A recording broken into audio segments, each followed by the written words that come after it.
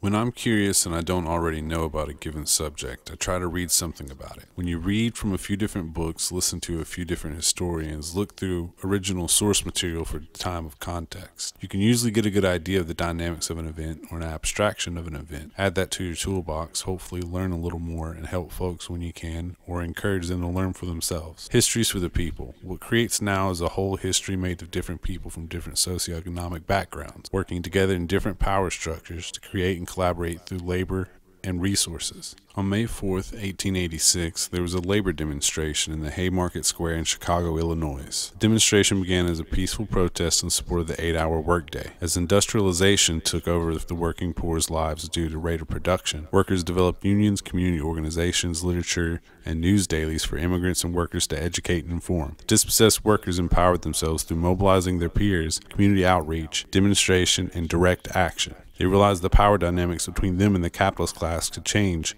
when they worked as one group protecting their interests and security. Together they were stronger and could demand humane conditions through collective bargaining.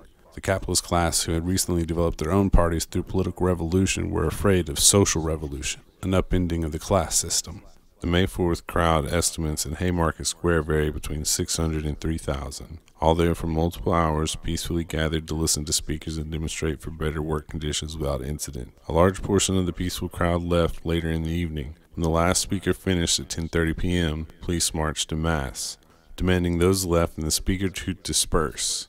A police officer or an agitator discharged a homemade bomb, invoking the violent response from the police. The bomb left 7 police officers and at least 4 civilians dead, dozens others wounded. Many witnesses stated the officers slain were due to friendly fire. An anonymous police official told the Chicago Tribune a very large number of the police were wounded by each other's revolvers. It was every man for himself, and while some got 2 or 3 squares away, the rest emptied their revolvers mainly into each other. Historian Paul Average maintains that the police fired on the fleeing demonstrators, reloaded, and then fired again, killing 4 and wounding as many as 70 people. In the following weeks, 8 anarchists were arrested and convicted of conspiracy. The event was sourced as a media narrative to crack down on the labor movement, with regional and national press painting organized labor, socialist, communist, anarchist, and anti-capitalist as violent insurgencies. 7 of the 8 Haymarket conspiracists were sentenced to death, 1 to a term of 15 years in prison. 2 commuted of the sentences to terms of life in prison. Another committed suicide in jail rather than face the gallows. The other 4 men were hanged on November 11th, 1887.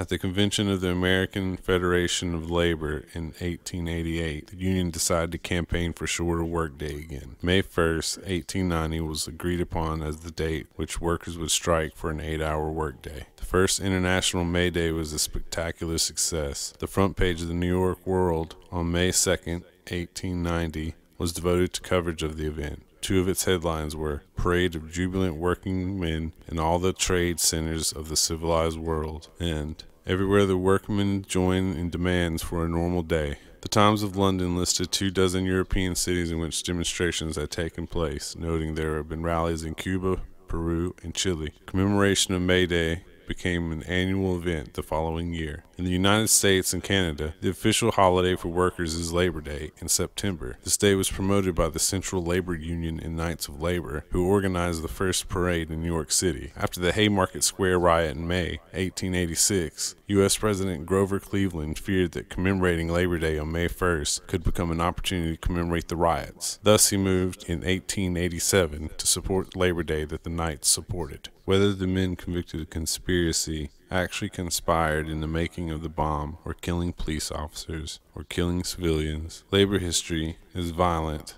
and seldom talked about. That's why it's important for us to search for our history.